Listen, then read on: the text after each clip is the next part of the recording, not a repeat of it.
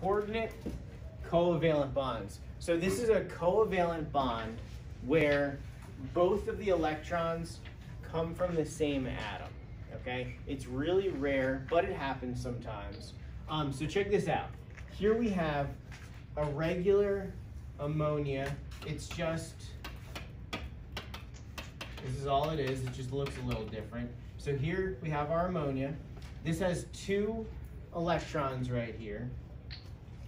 Over here we have an H and a Cl, and this spontaneously, let's say, breaks apart. So you'll end up with an H plus and then a Cl minus, all right? So that H plus doesn't have any electrons, all right?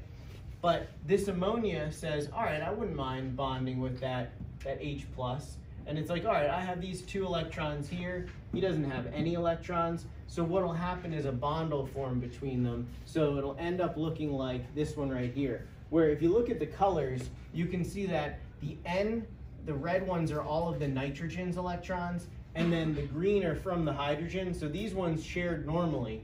But then if you look at this, these 2 red ones are both being shared with the hydrogen. So that's why they're both red over here. And that'll give you this ion here. Do we know what polyatomic ion this is?